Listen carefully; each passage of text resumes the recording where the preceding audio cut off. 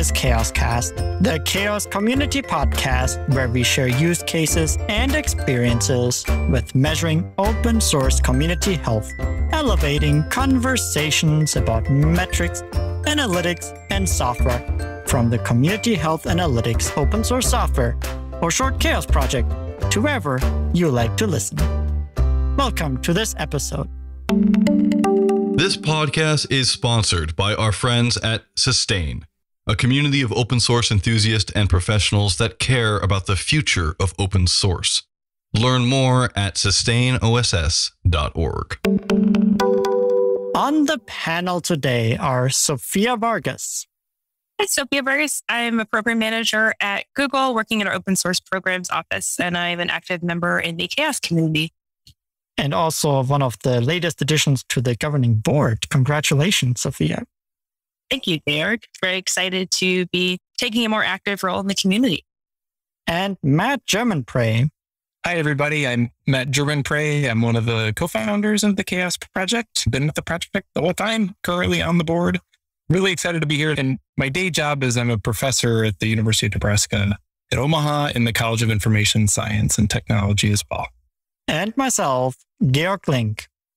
Hi, everyone. Welcome back. Good to be with you again today. This is the first episode in the year 2022. So we're still recording it in the old year, but this is the first episode we'll release in the new year. So I'm excited that we're back. And yeah, I'm one of the co-founders of the Chaos Project. I'm also on the governing board. I was the co-director. I just finished my 2 years. So Sean Goggins got elected to be the new co-director. Outside of Chaos, I am the director of sales at Biturgia. I'm the lead for the IEEE SA Open Community Advisory Group. And I also teach open source communities at Brandeis University. And today, I am super excited that we have 3 amazing guests with us to talk about the Ocean Project. So I'll just go ask you in order that we have here in our planning document to introduce yourself. Amanda Kasari. Hi, I am Amanda Kathari, and I'm really excited to be here today. I actually work with Sophia at Google in the Open Source Programs Office as a DevRel engineer and a researcher. And I was named external faculty to the University of Vermont Complex Systems Center in 2022. Congratulations. Katie McLaughlin. Hello, I'm Katie McLaughlin. I am also a developer relations engineer at Google, and I get to work with Amanda, and that's cool. Welcome. And John Meluso. Hi, my name is John Meluso. I am not a developer relations engineer at Google. I am the Ocean postdoctoral fellow at the University of Vermont, where I study organizations, communication, design, and diversity in lots of different ways. So it's a great intersection with the sorts of things that you all are studying. Excellent. I'm so glad that you all were able to join us across many different time zones. Today, we're an international panel here today. So just tell us a little bit about yourself and how you got involved in open source. What was your journey? I'll open it up to all of you. My journey is probably the shortest, so I'll just go ahead and go first while they do nose goes with me. I recognize this is an audio version, but that's okay. So I started getting into open source really only shortly before I started working at the University of Vermont. My background was in systems engineering, and I did my PhD kind of at the intersection of system design and management and organizations. And I started hearing more from fairly large news bodies that there was a lot of value toward combating things like authoritarianism through things like open source. And I started to get curious through that. And so when I saw this position open up at the University of Vermont, I was pretty excited to apply for it. But it's really only since I joined UVM that I've started to learn what open source actually looks like in practice and start contributing to it in whatever small ways I can for now, and hopefully larger ways in the future. So it's been a gradual process, but I've learned a lot and been very excited to be part of it. I can go next because my description, I think, will be the second shortest. I don't actually remember being involved in open source In my undergrad, I did a lot of robotics and modeling work. And at the time, a lot of that work was just done using proprietary software. Most of that was provided by university licenses. And it wasn't until I was in grad school, that was in 2009, that I remember using Python for the first time. And that was because I was trying to set up a monitoring system for a local microgrid we were designing for a small national park. That was part of my energy electrical engineering graduate degree. So that was my first introduction to open source, was debugging Python 2.4 and 2.5 to try to create web servers that opened into sockets and connected to micro devices, which was a lot of fun. I got to work with one of the comp sci students to help build up the web server and learned a lot about full stack things that now I really appreciate as being so much easier. So thank you everybody who has ever pushed for better documentation in open source. Plus 100. Good documentation is great. I guess I'm last to go. I started working and discovering what open source was in 2013, I want to say. I was working at a job where we were developing in the open, and it was very strange, but I had the opportunity to attend the Open Source Developers Conference in Auckland, New Zealand in 2013. And since then, I have been presenting at organizing open source conferences around the world. And it was really interesting looking through my emails earlier, because I have an email from Bitergia stamped 2015 about one of my very early talks that I was giving about building a hat rack, acknowledging non-coding contributions in open source, which is somewhat related to today's topic. Wow. It's really awesome when in open source things merge together and be like, oh, we already know each other through these channels. So I'll ask a question for all of you. So could you tell us a little bit about Ocean? What is Ocean and how it came to be, where it's at now, like kind of the current state of affairs, and what you hope to accomplish moving forward? Is this like a forever long answer that's coming, or I'm not sure? No, I think our team is extremely polite and giving. And I will say that I feel like the opportunity to go first is something we like to give to each other. So Project Ocean is short for Open Source Complex Ecosystems and Networks. And it is a research project that was originally funded and started with a grant from the Google Open Source Programs Office to the University of Vermont Complex Systems Center in early 2020, which is a very fascinating time with hindsight to be starting a large research project, especially one that involves global ecosystems, how people communicate and work in asynchronous environments, how teams organize and work together, and how ideas spread. So starting in early 2020, one of the original principal investigators, and John, please help me out. I always butcher Laurent's name. How do we properly pronounce Laurent's name? Sure, it's Laurent Bertouchon. Thank you very much. And Laurent will be the first to tell you that my French accent is appalling. Oh, So, and Laurent, you're not alone. that's much better than I would have come up with. So one of the original PIs as a part of Project Ocean is actually an infectious disease modeler. So a lot of the work that Laurent, we initially talked about was this idea of like, how do communities form? What makes them thrive? How do teams come together? How do we look and think about open source in a way that looks like an ecosystem or a network, which has shown with the global pandemic to be a crucial question in really how we work and how this critical infrastructure supports us all.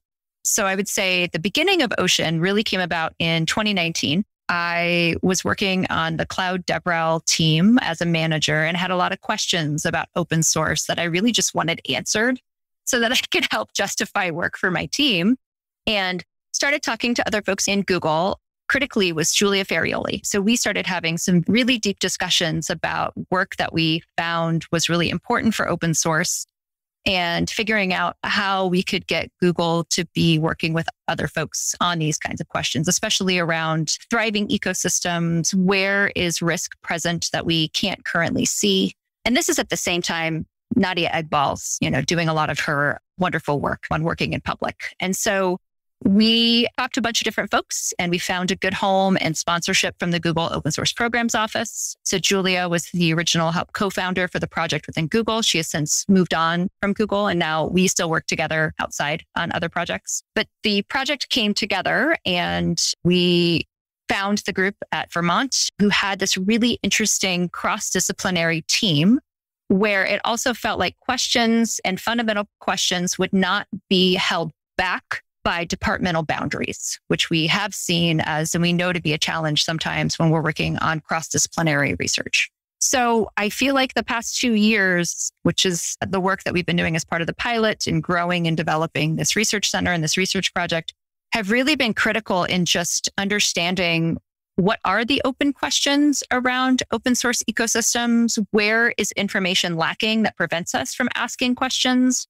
What are the ways we could start having that information be present in a visible and consensual way for people who are working within open source? And how can we help make things more visible, which are not currently visible for both researchers, folks in industry, in a way that benefits everybody working together? Could I ask a follow-up question? Absolutely.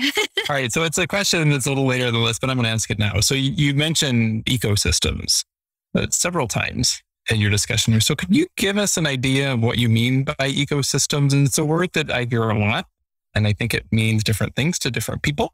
And I'd love to hear what you think it is.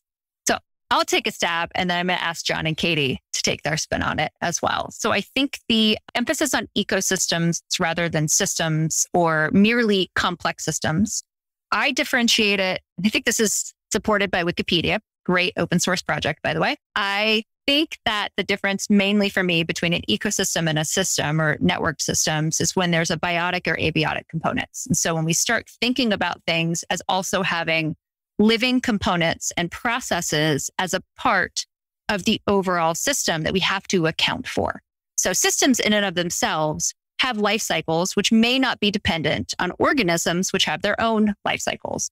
So when I start thinking about ecosystems, I do start thinking about how we have to be able to account for living beings as a part of those system components and equations.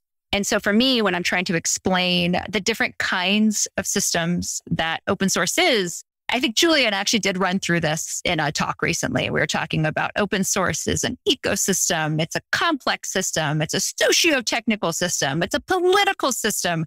There's all these different ways we can use to describe it. How do we think about that in a layered, nuanced, and connected context to be able to really give the right analogs and frameworks to describe the problems we're trying to solve and the way that open source exists in reality and not in an oversimplified or a narrative process, which really kind of just blurs away a lot of the problems that we're trying to solve for and face. Exactly. Yes. So I really like the way that you put it there with the layers and nuance idea. I think really captures well just how messy much of this is. We can't break it down into a traditional isolated group of people interacting with one another in a particular sphere, and that's it. There are lots of different systems which are often interacting with each other at multiple levels and in multiple ways, and in ways that I think span across traditional disciplines as well, which I think is one of the things that when I was doing some interviews with folks in open source from a bunch of different parts of the world and from different roles around this time last year. And one of the things that struck me through those conversations as I was asking them about the kinds of activities that they performed and where they performed those tasks was that there were spaces that were completely disjointed from each other in my mind, but were utterly and intrinsically connected in theirs. Things that had to do with business, things that had to do with outreach, things that had to do with actually performing tasks. Yeah, so these are often combined in the heads of the people who are performing these activities, and they'll perform something on GitHub that they then communicate to people on Twitter or via Slack. And they're very quickly stepping back and forth between these different information systems, these different technologies that to them, I don't think that it's really possible from a work perspective to disassociate these tools from one another. It's not like the things that you do in one space are isolated to that space alone. And they never interact with others. They're interrelated. And that interrelatedness is what really convinced me that this metaphor of an ecosystem, which is a metaphor in anything that is not a biological space, but is still a valuable metaphor for thinking about how everything intersects so readily with so many other layers.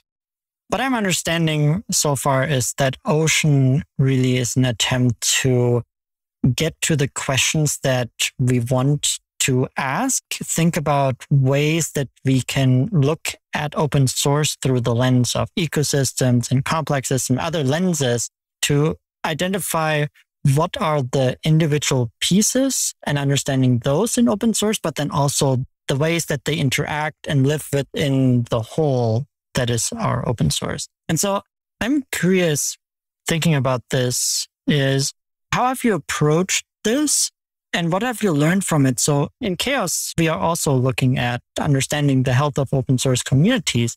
What are some things that you have already, maybe early on or over time, realized that you want to make sure everyone who looks at open source takes away from your work? The reason I got the original email from Bitergia is because I developed a tool back in the day before Ocean existed, which was trying to show all the people who interacted with the project on GitHub that wouldn't normally be identified as a contributor with the implied air quotes. GitHub and other systems typically define a contributor as somebody who has code commits in the main branch of an open source project. And based on a lot of the research that Ocean has done and a lot of the things that I'm sure Chaos has discovered over the years, that definition is not accurate. There are so many contributions that happen that aren't code. One might call them non-coding contributions. Back in 2014, I want to say, Leslie Hawthorne wrote a wonderful blog post about hat racks, which was about a concept of, hey, let's give people acknowledgements about their contributions that weren't code. Things like, if you're part of an open source board, maybe put that as experience on your LinkedIn, or thank someone for doing that usability test on your new version of your software, things that wouldn't normally be captured in what was, at the time, the canonical source of contributors. And a lot of my work that I was doing with talks and also with my small open source project was about trying to elevate that message. And now with all contributors, this is now a little bit more common, where for GitHub projects, if there are people contributing that aren't code commits that are automatically inserted into the wonderful list of contributors, they can get manually added to this list. However, that is still a very limited view of all the people that contribute to the ecosystem. There are going to be people that are missed even with those things. In the ecosystem of producers, there are also the consumers and people who use your product, then feeding back into the system to improve it. And there's discussions around where that starts being a contribution. Are the people that submit bug reports, are they contributors, or is it only the people that fix the bugs? What about the maintainers that only do the bug triage? What about the BDFLs? What about the communicators, the tutors, the educators? And so this is the stuff that I was working on 2016, 17. And when Amanda told me about this Ocean stuff, I went, ooh, pick me. Yes, please. I have thoughts and opinions. Let me help.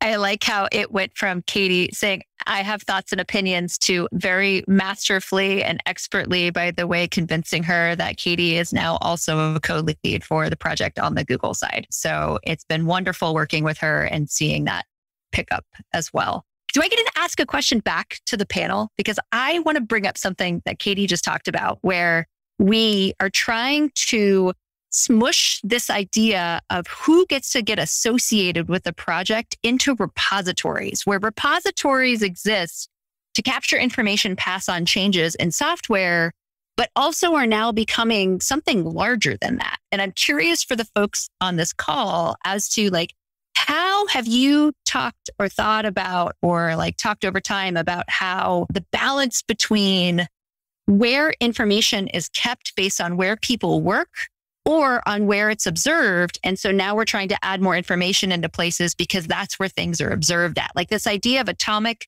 information around software projects and balancing out how much do you keep within a repo versus how do you allow for information to be distributed in many places that many people work, but where it doesn't get lost and you don't lose things like somebody's attribution for the work that they do. If I can take a step at that question and looking at the software that we have built within the Chaos project, the approach that we have in any of them is people let them continue doing the work where they're comfortable in the tools that they're using. Let's not tweak that too much, but rather get that information into an analytics software, be it the Augur project, where we have several components that speak to the different platforms where work is being done, or Grimoire Lab. Same idea, where we have Percival that goes out as the loyal knight and collects the data and reports back to King Arthur, if we use the metaphors in the naming. So that is how I see the conversation having gone in the past.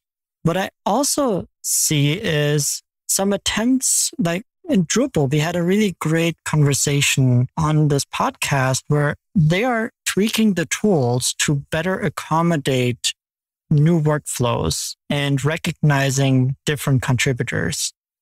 Adding to that a bit, I think from anyone who's been involved in any practical metrics program, for me, it's all about maintainability. And so how much can you keep in the process versus something that is overhead or manually updated? So if you're trying to keep the current source of truth, I try to put as much as possible into the actual workflow and the mechanisms that already exist versus requiring someone to go back and update the documentation. Because the more overhead you have, the less likely that it's going to stay current with whatever you're pulling from or whatever you're collecting from. So it's definitely not necessarily the most comprehensive way to collect information about things and systems, but from a practical standpoint and an implementation standpoint, it's one design principle that can at least hope to help gather more information without incurring more effort that's most likely going to be abandoned by the next person who realizes that it's not scaling well. I'll make a comment. Amanda, I don't know if this is going to address your question directly, but it kind of comes from the conversation that has been happening. So one of the things we struggle with in the Chaos project a lot is how much do we kind of tell people or recommend people what to do? And how much do we just come to where people are? And it's this weird balance of, because context is so weird, changing work patterns is so weird, but yet we get asked a lot about, just give me the guidance as to what to do, whatever that might be, whether it's how to do work or how to measure health. And we always just say, yeah, we can't do that because everything is so contextually specific. So I think it's a really hard question that you're asking as to how much we balance between coming to where people are and recommending how they work. And neither is good or bad. We struggle with this a lot in the Chaos project. While open source software today is powering critical infrastructure, the open source ecosystem as a whole is rapidly changing, facing challenges for governance, maintenance, maintainer burnout, funding, marketing, and more. Are you concerned about these things for your open source software too? Well, in the Sustain community, we discuss these challenges and share solutions for how to sustain open source in the long haul. We meet once per year in person, and the rest of the time we keep the fire burning in our discourse forum. Join our conversations at sustainoss.org and SustainOSS on Twitter. As a former, somewhat still active product manager and person who I used to work on integrating business projects together, I completely understand that tension of how do you find where people are and how do you introduce them to something new? And the very real tension that is customization versus standardization. for such difficult questions as what should I care about? Or what is it that I should be focusing on? I think most recently, this group have been working on a project under Ocean that we call Across. And I always get the acronym wrong, but the idea is like the thinking about attribution and contribution in open source ecosystems. So we set the very bold goal in the beginning of this year that the thing that we needed, that we all needed, just like a need in the Lorax, everyone needed a taxonomy because taxonomies are what everybody needs. And went through some community workshops and quickly discovered, I think like all of us here discover, when you're trying to standardize metadata for an entire world, that's something that either has to be highly regulated with dire consequences, or it becomes this involving design process where you learn to work with people and not for them. And I've seen this with the Chaos project as it's evolved over time and as guidelines and certain specifics for metrics and how I think the documentation process you've set up for community feedback before things become recommendations really reflects this well. And this is some of the work that Katie and John and I have been working on is how do we define what is a contribution? How do we even get into this? And I will say that all three of us are very firmly against most kinds of binaries. So the idea that there is a code or non-code contribution is not something we're ever going to be moving into. But so how do we start to think about representing what is a contribution in open source and give people a list of those so they can call them out, make things more visible? Defining things in open source is a super hard problem, like a capital P hard problem. Katie and I, even when we thought something was super clear, it was a point of discussion for hours with some very smart people. Yeah, like trying to define things. I mean, we ran a bunch of workshops in mid-2021 where we originally did a call out where it's like, hey, we want to run a series of workshops. We want people to self-identify as being a contributor to open source repositories, open source events, or open source organizations. We thought that separation was pretty clear. An event is a thing you go to. A organization is a governing body. An open source repo is a GitHub repo. Every single group in isolation completely broke that definition.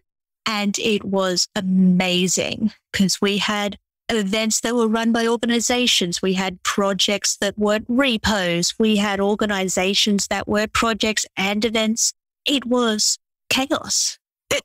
And if I may, in a really beautiful way, and I think this is something that, Sophia, you mentioned design earlier, and this is one of those really fundamental human-centered design concepts is involving stakeholders early on in processes and helping them identify the things that are of value and meaning to them, and then defining things around that for those particular communities. And so I think that's what we organically saw happen out of this, is that we brought people in, we had a starting point, and then it just evolved such that the kinds of playbooks that Amanda and Katie are now developing are much more organic and are designed in such a way to allow communities to do things that are of meaning and of value to them going forward.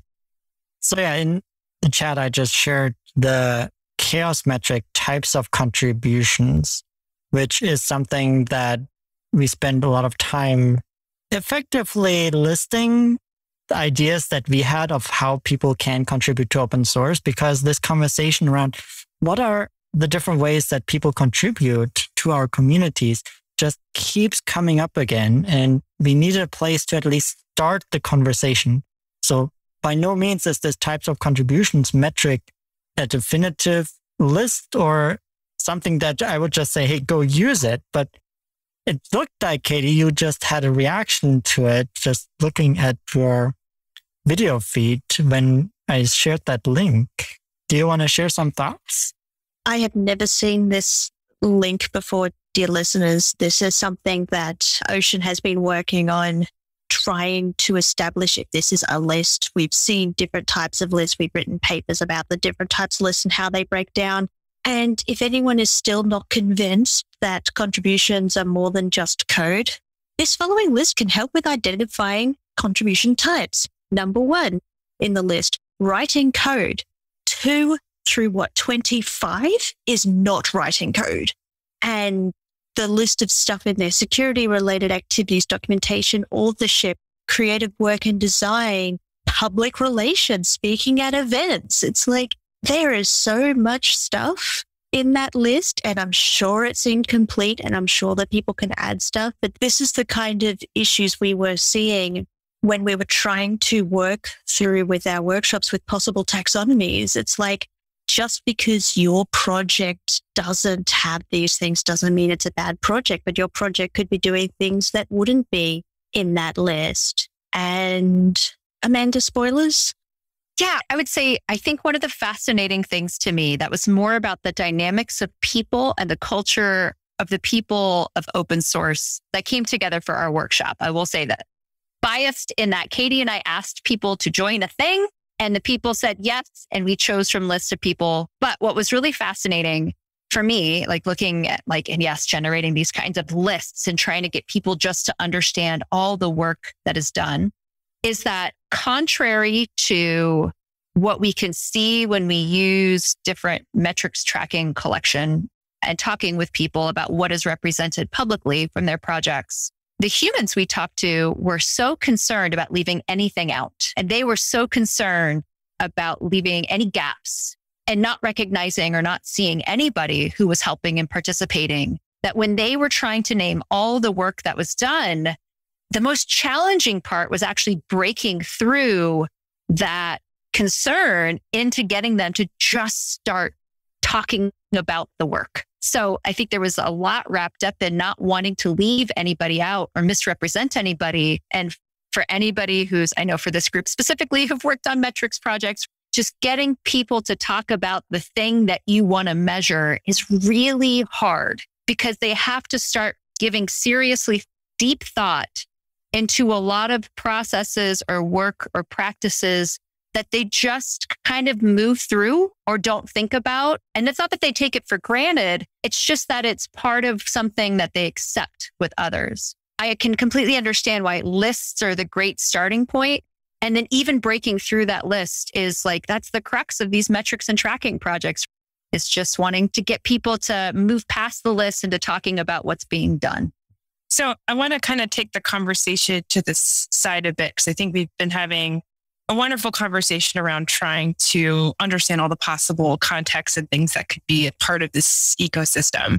And as someone who works with a lot of metrics programs, we're always faced with the issue of what we want to see versus what we have, and the things that we can count and the things that are currently uncounted due to the existing systems that we have. And I think that the work that you're doing here in terms of trying to pull out a taxonomy and commonality and understanding and context and enumeration of these things is the beginning of that. But when I look at research and sort of, it's kind of an odd question, but I'm just kind of trying to see these two things together. So an example, what contributions count, we're going to link the report in the podcast notes, explores the various types of methods you can use to find different kinds of contribution styles. And as you're looking through the methodology of that research, fundamentally to do the research, you have to remove things from what you're counting in order to create some sort of uniform sample that you can model against. Like we removed bots, we removed duplicates, we removed parts of forks that we weren't really sure where things were coming from. And I'm trying to understand how we reconcile the research element where in order to actively model something and measure it, we have to restrict and create boundaries around something where we're talking in this context about how see Katie's face is reacting, how we're worried about what we're leaving out. We know we're leaving things out. We know we're not counting things. And I'm trying to understand how the Ocean project is balancing those kind of, I don't say they're opposites, but it's just sort of the nature of building a model and creating a data set that you can run in this context versus the information that is ugly, disjointed, and filled with way too many things. Like I'm trying to understand how you approach this. Yeah, well, one of the ways that we strive to balance that is by trying to vary the kinds of methodologies that we use. And one of the things that Laurent and James Bagro, the other co-advisor for this project, have really well done with Amanda is selected people who use different methodologies. So on the one hand, we have folks who do qualitative work. We have people who go in and conduct interviews and do surveys. And we've been working on surveys with respect to, say, the all contributors taxonomy. And there's a larger survey that I'm working on right now that we're really excited about to see where it goes and trying to understand some of how we can understand labor in these spaces more broadly. But then we also move into some things that are about data science, are about matching things and trying to predict and understand the relationships between things.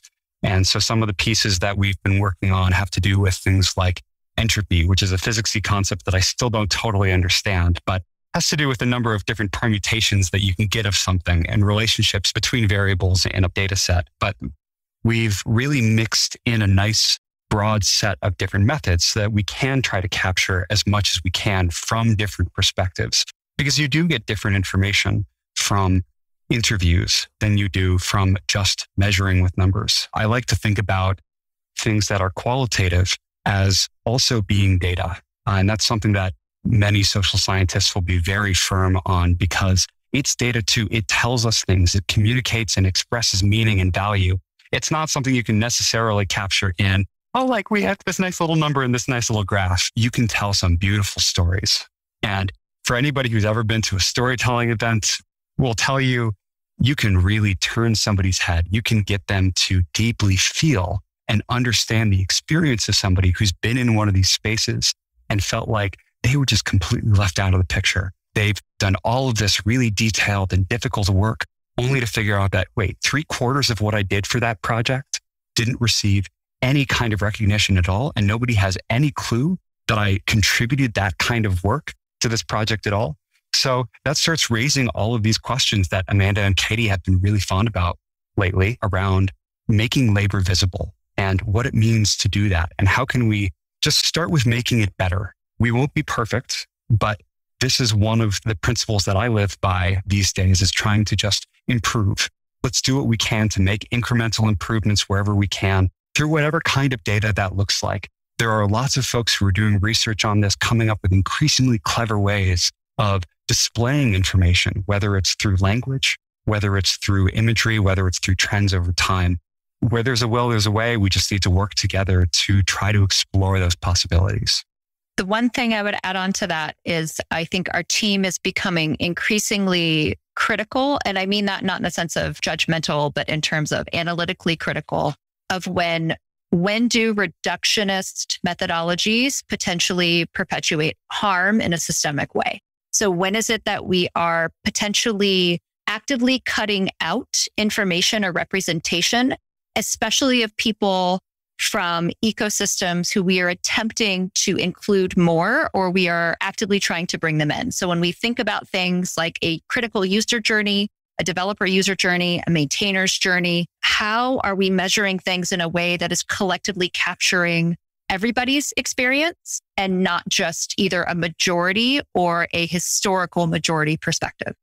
Thank you very much for that, because I think that the last thing I wanted to take from this is thinking about our listeners that might be working on metrics programs and ways to showcase things like, is my project doing well? How do I create and display metrics around community health? And I think the last point you made, Amanda, is really critical to that, especially if this is the data we have, we're going to show it. And it, depending on how you pull it, how you query it, how you present it, generally there's always something missing, and being able to articulate what that is. And I don't need to harp on it very much. I think you said it very succinctly, but I just want to say thank you for that.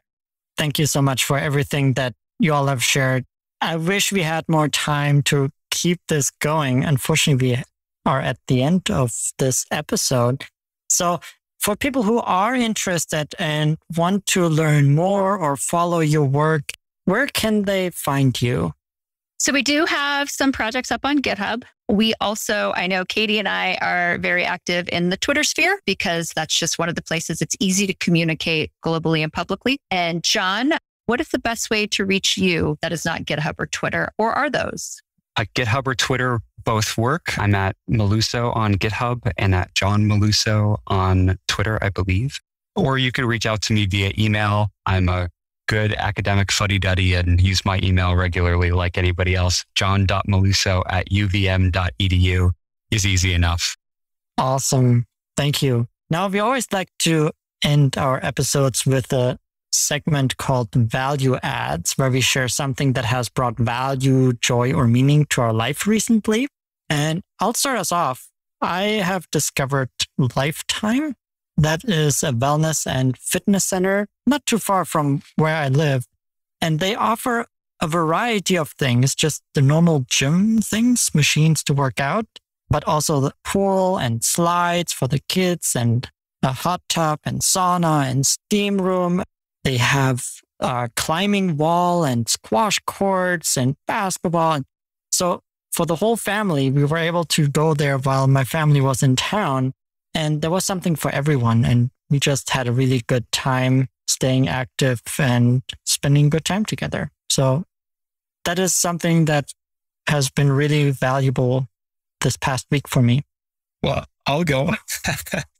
So before we started the podcast, we were talking about places to visit in Colorado. So I'll just give my pick here, which is a couple of really great places in Colorado. If you haven't been, Rocky Mountain National Park, a little bit crowded sometimes, but if you can catch it in the right time of the year, it's totally worth seeing. It's absolutely spectacular. Gunnison National Park, they have some beautiful canyons in that area down in the southern part of the state. And if you're in the south as well, go to the Great Sand Dunes. It's the largest sand dunes in North America, actually, kind of surprisingly situated right in the middle of snow-capped mountains. So head out that way. I'll go next. It's a simple one. Recent discovery and learning, a concept coming out of biology. And I think this discussion around ecosystems kind of brought me back to it. It's the concept of an emergent property, which is now a discussion that's happening in biology, which I'm going to read a definition online. So hopefully it's the right one. Emergent properties refer to properties that are entirely unexpected and include emergent phenomena, materials, and emergent behavior in living creatures. They arise from the collaborative functioning of a system, but do not belong to any one part of that system. And I think what we've been talking about today and the mission of ocean and all these sort of various aspects of it, in my head, it just kept coming back to, it's an emergent property. So I don't know how much you want to keep that biology metaphor in place, but I think you can really go far with it. I can go next. So speaking of emergent property, Sophia, I love when things surprise me or come up over time. And in a world of what feels like a lot of recent book bans in the United States that make me quite sad, I've been casually trading books off of a reading list with my oldest child. And the reading list is the Vermont Golden Dome books. So every year, a group of children's librarians and school librarians get together in a committee and create a list celebrating excellence in children's literature. And the list is usually geared towards grade 4 to grade 8. But I find that a lot of middle grade books, especially contemporary middle grade books, can be so challenging and revealing for a lot of hard issues in a way that talking about like non-reductionist, but also very nuanced presentations. And so these are designed in a way to see students read them, and then they vote on the winner for the list every year. And we've just been getting books from the library, trading them back and forth. She casually leaves them on my desk as a way of communicating like, hey, you should read this. Don't always talk about it, which is fascinating for this age group, but in a way of like, either I thought of you or this is something that inspired me. And that's been quite lovely. Speaking of books, one that's currently brought me a nerdy kind of joy is Sea Python Internals by Anthony Shaw. I am very nerd sniped by this book, but the author does a really good job of using a fundamental shared understanding of Python to describe C, which is another one of my special interest topics about shared knowledge centers and translating concepts using common foundational knowledge. So like a lot of different types of developers will learn SQL for various reasons. So how do we use a basis of SQL to teach about object orientation, that kind of stuff? It's very good. I'm partway through. I might be finished by the time this podcast gets released. I don't know. And I'll go last with my no less nerdy suggestion of Catherine D'Ignazio and Lauren Klein's Data Feminism, which has been one of my favorite books over the past year and is one that we as a group have been really inspired by. And I've spent a lot of time thinking about and working through just because of how beautifully they lay out the meanings and the importances of really understanding things like where your data comes from, how you can construct data sets in ways that are meaningful and achieve the kinds of things that you actually aspire to achieve. and ways to make sure that it's inclusive in a way that helps everybody be seen and be visible in these groups. So highly, highly recommended Data Feminism. I think it's mostly still in hard copy, which is a little tricky for those of you who have a tight budget, but we'll find a way. I'm sure that there are ways you can find a way to get a copy if you need to. There is an open access edition, John. That is genius. Go grab yourself a copy in some fashion. Awesome. Well, this has been a real pleasure and joy. It is time to say thank you. So thank you, Amanda, Katie, and John for joining us today. Thank you for having us. This has been wonderful. It was a pleasure. Thank you. Yay, metrics. And thank you, Matt and Sophia, for being panelists today. Thanks for having us. It was great to be here. Thanks, everybody. And thank you, dear listener, for joining us today. To stay up to date on future episodes, subscribe for free to this podcast on your favorite podcast app. Share this podcast with your friends and colleagues. If you have ideas for future episode topics or would even like to come on as a guest, please email us, podcast@chaos.community. We hope you enjoyed this episode. Until next time, your Chaos Community.